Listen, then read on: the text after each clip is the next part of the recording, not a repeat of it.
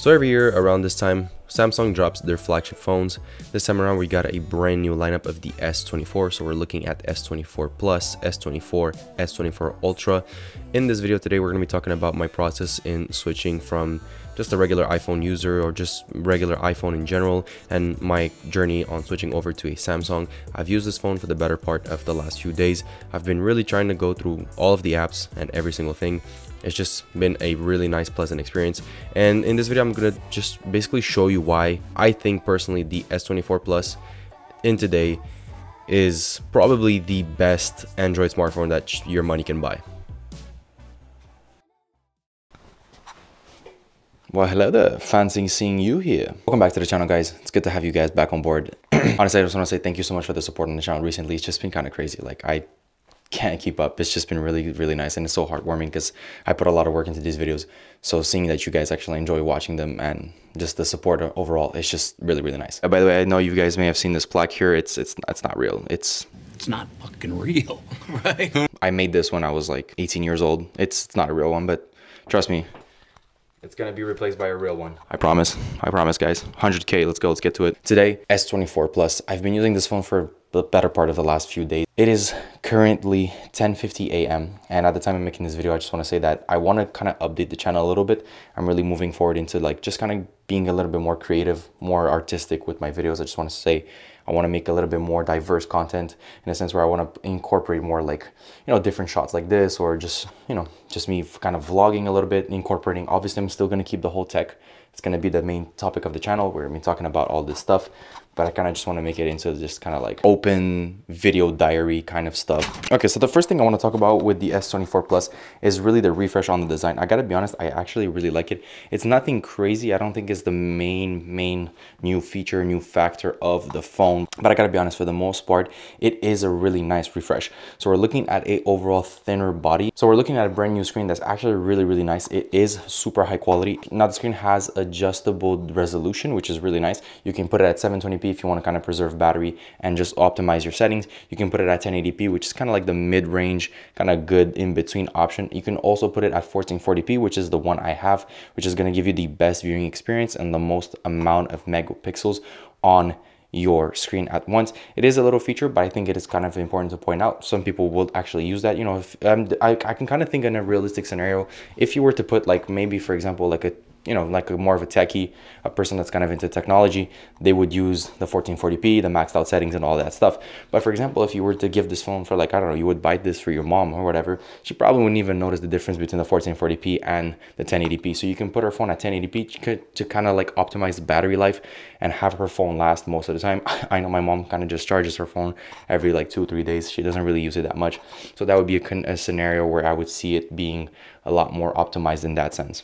Now, still keeping on the topic of display, we're also looking at a smaller hole punch camera, which is really nice. I think it's nice. It adds a little bit of value to the overall screen. I will have to point out something though. It has been kind of brought to my attention throughout the whole time I've been experiencing, kind of just testing with the phone, and also just overall during this whole period of time where I've been testing the camera, it has been a little less quality. So I do have to admit that that smaller hole punch camera has its perks. It looks nicer on the screen. Okay, it takes up a lot less space, but it is kind of losing a bit of quality. Now, with that being said, I'll also touch up on the cameras on the back end, which I think are fantastic. So those have really improved by a lot.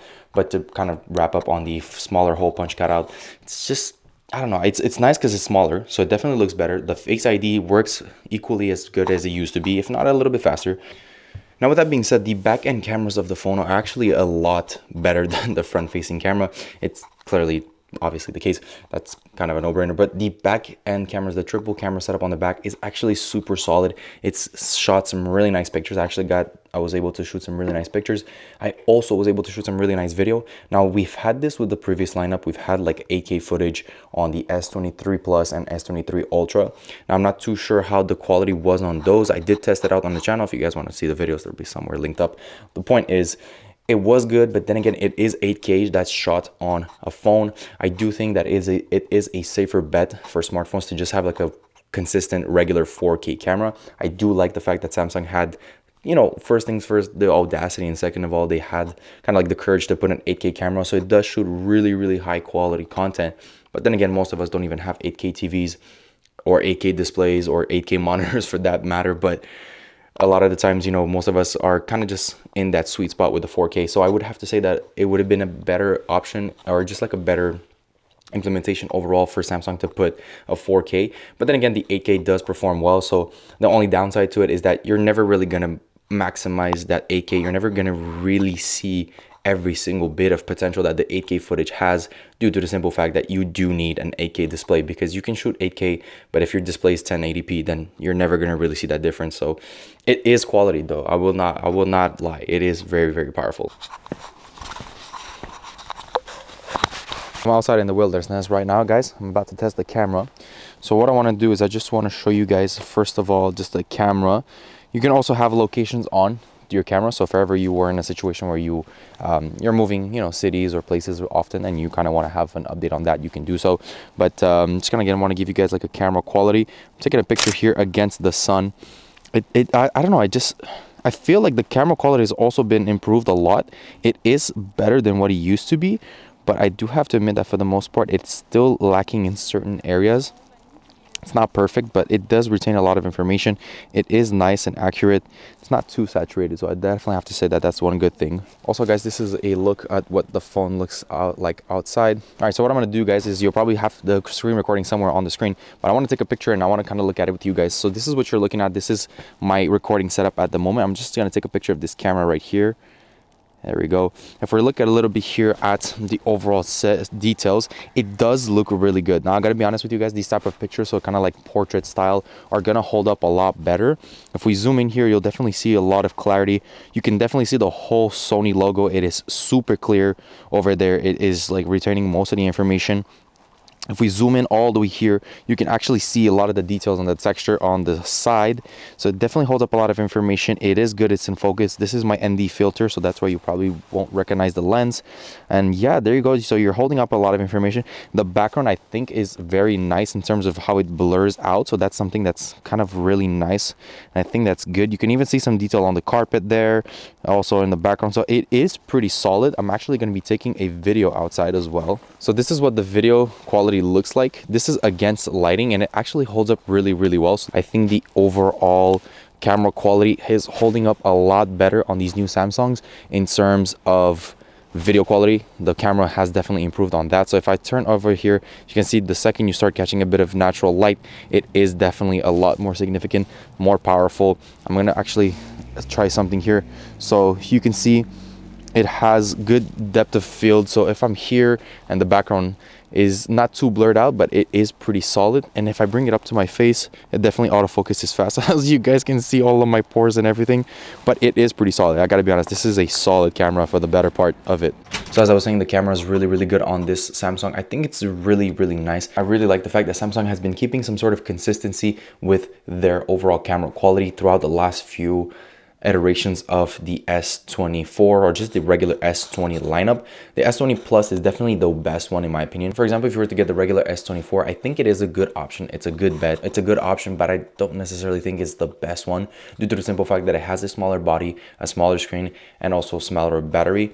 And that's just personal opinion. I think that's just personal preference. If you like a regular smaller phone, you don't really need all of that stuff, it's great. But this one is definitely the best in between. It is the equivalent or the competitor to the 15 Plus.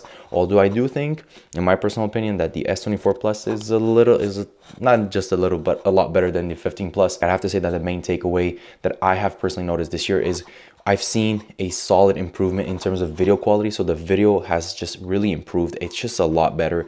Not necessarily the 8K, as I mentioned earlier, that's just a specific kind of topic, but the overall just UHD, Ultra HD content, just, you know, raw 4K content from the actual phone is really, really good. It's just performant. It high contrast, high brightness, high saturation. It is nice. It's sharp. It looks accurate, and it's really, really good. Although I do think it still takes some fantastic pictures, it does suffer a little bit in low light, and that's kind of the one takeaway I have to say with this. And it's also the same thing for the S24 Ultra. I will have had a video on that on the channel, but yeah, the overall camera, it's good. But like I said, best thing about it is definitely the video. So now moving on to something that has been growing on me like every single day throughout the usage of this particular phone is the AI. Now, I gotta be honest, guys, I really love the AI. I love what Samsung is doing with this. It is awesome. It's definitely the future. I cannot wait to see how they're gonna update their overall software and just give us better updates. It is working really good so far. So I gotta be honest with you guys, I have nothing to complain about. So far, it has been fantastic. Like, I found myself so many times just being online, watching a YouTube video, or just being on Pinterest or on any of these platforms, on socials, whatever, and I'll see something I like. For example, it's a product, or it's like an item that I've been wanting, or it's something that I want information about. The advanced search is so useful. It is so good. It just works like 99% of the time. It's only been like 1 or 2 times that I've noticed that it hasn't been that performant, or it hasn't really found exactly what I wanted, but it still gave me something really close to what I searched.